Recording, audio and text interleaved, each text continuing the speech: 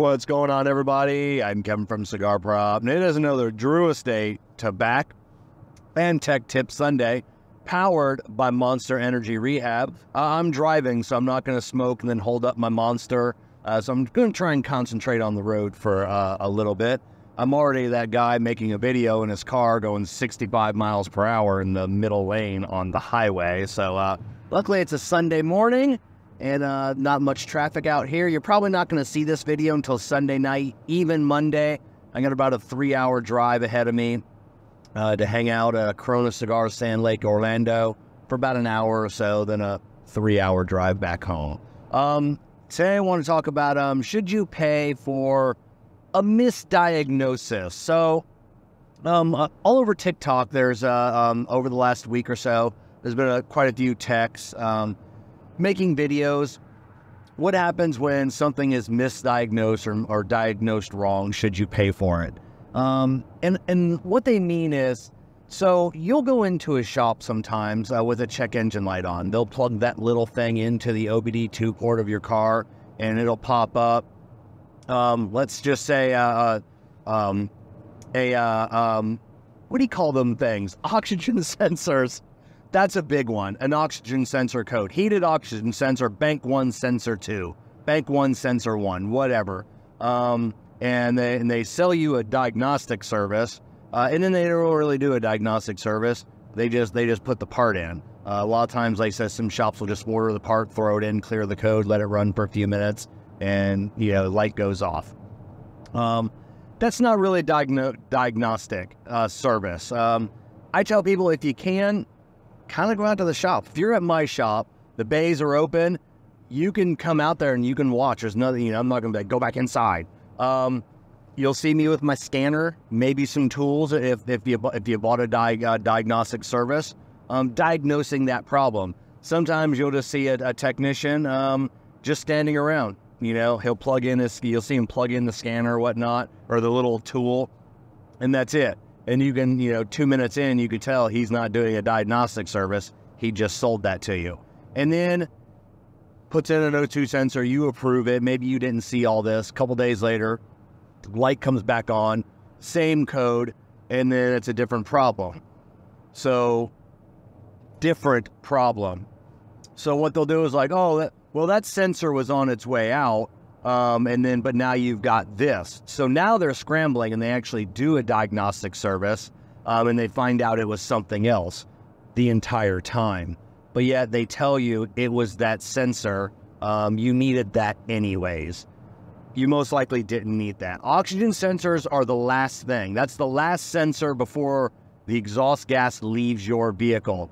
There are a dozen things upstream of that sensor that can cause that sensor to flash a faulty code or be causing the engine to run rich or lean, and then causing that light to come on. So you should fight that. You should fight that. You're probably going to lose, but you should fight it. You should say, hey, I don't think that's right. I think it was misdiagnosed. I'll pay for this new repair, but I want you to credit me the old repair. And it's happened to me. I've misdiagnosed things, not by half-assing it, but just by chance. I remember a couple of years ago, there was a noise in the front end, and in the sway bar end link, I couldn't locate this exact noise, but I grabbed the sway bar end links and grabbed them, and they were clicking, so that they were bad. If you can grab an end link and click it, it's the style that attaches to the strut. Anybody wants to know?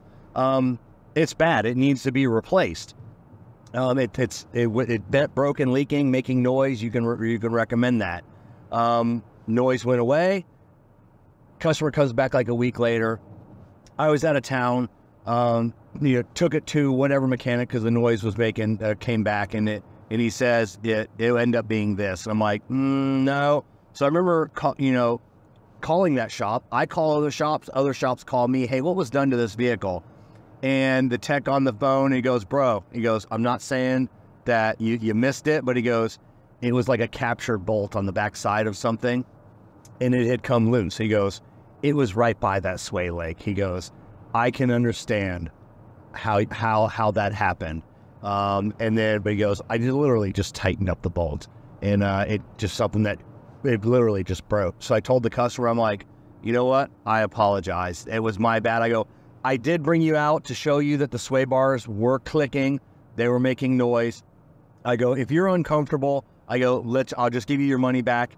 It's only a couple $100. I'd rather keep you as a customer than lose you over a couple $100. And the customer was like, I saw that the sway bar end links were bad. It wasn't the noise I was complaining about. Can we do half? I'll split it with you. And I go, deal. I split it with her. She is still a customer to this day. And we made things happy. I will always give a customer a couple $100 back to salvage, a relationship, because in the long term, whatever it was, $100, $125, she has spent thousands of dollars with us since then, and she's been a great customer. I had one recently. It was a I forget the code, 171 lean code on a Ford Escape, and doing my visual. I don't have a smoke machine, which we should have one for codes like that. But luckily on that one is a pretty quick fix with spraying brake clean in areas, see if the motor revs up. Sprayed brake clean down into the intake, motor revs up. I'm like, okay, I found the source. I look down, buried PCV valve hose, split, just split. I'm like, oh, there it is. I mean, I could see it once I got it out. It was split. It was bad, sucking air in. This is the problem. It was an easy fix. Replaced the hose, cleared the code, and sent the customer on her way. About a week later, takes it somewhere else because the light comes back on. She's out of town again. It's always when they go out of town. And then she comes back and, they replaced this part. I want my money back because you misdiagnosed it. And I don't throw away parts for at least a week. And I went and got that part, and I go, ma'am, I showed you this part when we came in. Here's the part. We go, it's broken. You can physically see a 2-inch crack in this hose, allowing, sucking vacuum in, causing the engine to run poorly. We go, I didn't misdiagnose it. There were other things that were happening to this vehicle or happened afterwards. Because remember, I cleared the code. You drove it. It was driving poorly coming in. You drove it out of here, and it was running just fine for a week. You even took it on a road trip. I'm sorry, I can't give you your money back. I'm sorry something else happened, but that's just the way that is. That happens sometimes. Not often, but it just happened to me recently. And in that situation, I can't be held responsible for something else that happens. I could see if later that day it started running rough again, bring it back, wouldn't charge another diagnostic fee.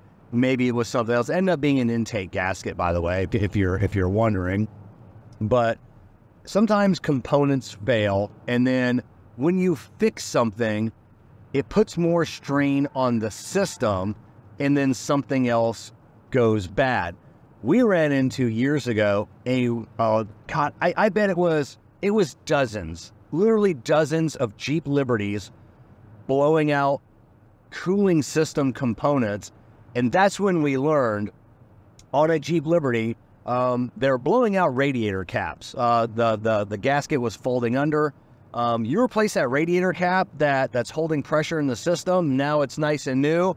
Man, you're going to blow out a radiator. You're going to blow out a freeze plug, block expansion plug. Don't get me on that. You're going to blow out other stuff. So when Jeep Liberty started coming in with the 3.7 liter engine, and we saw that the radiator cap was bad, we would not recommend it. We would not replace that cap. Or we let the customer know, hey, this cap is bad. You replace it, we ran into too many of these, something else is going to go wrong. So some customers like, just get it replaced, we'll find out. Other customers like, don't touch that. And I'm like, I agree with that.